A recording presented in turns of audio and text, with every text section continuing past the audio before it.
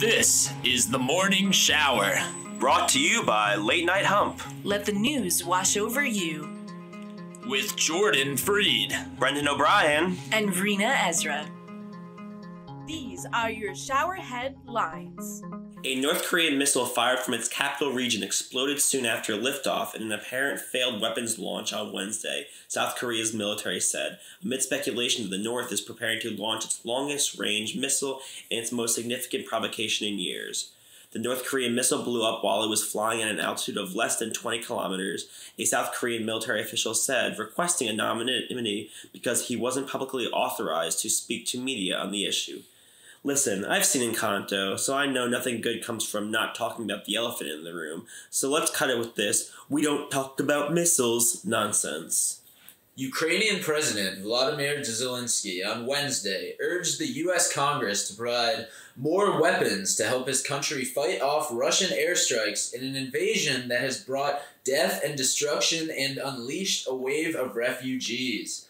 The U.S. Congress responded, "Who? Us? You want us to give you guns to fight the big bad bullies and jumpstart our economy? That's something we might be able to work out." Last night on the season finale of The Bachelor, the titular bachelor, Clayton Echard, was rejected by the woman of his choice, the first time this has happened in the show's history.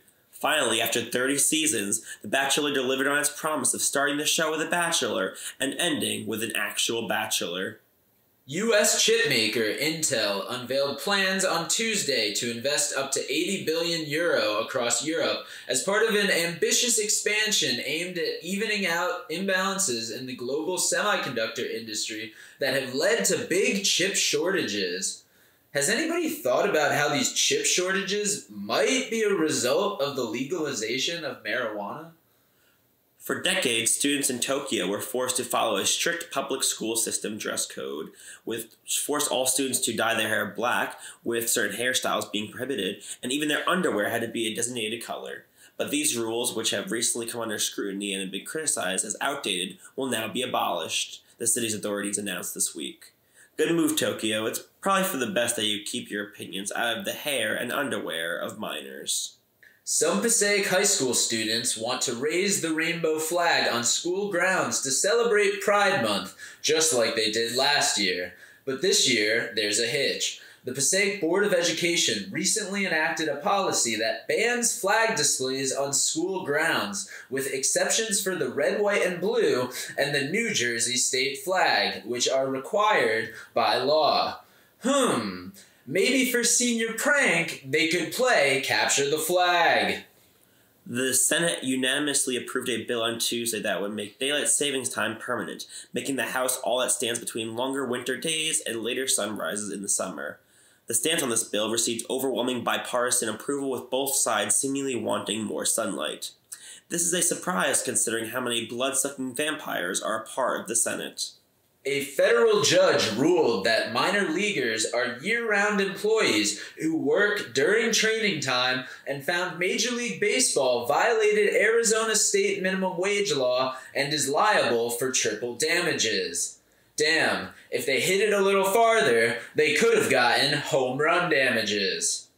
Chipotle has announced plans to test an AI kitchen assistant named Chippy, capable of cooking and seasoning its tortilla chips.